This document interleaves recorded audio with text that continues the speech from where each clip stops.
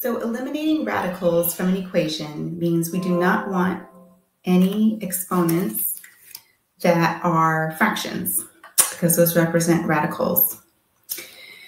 So remember the rule that you can square both sides of an equation or cube both sides or raise both sides to any power.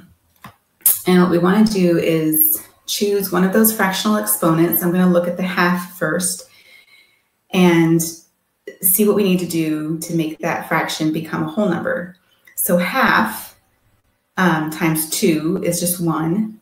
And so that means we need to square this whole equation so that the half power will be multiplied times 2 and just become a 1. So on the right side, we'll have 5x minus 1, no radicals.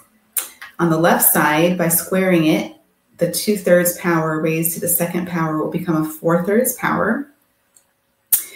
Now that still has a radical in it because of that fractional 1/3 there. And so to change that to a whole number and remove that radical, we need to cube both sides of the equation.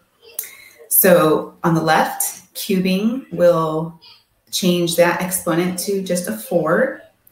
And on the right, cubing will just give us 5x minus 1 to the third power. So your final equation should look like quantity 3x plus 2 raised to the fourth power equals quantity 5x minus 1 raised to the third power.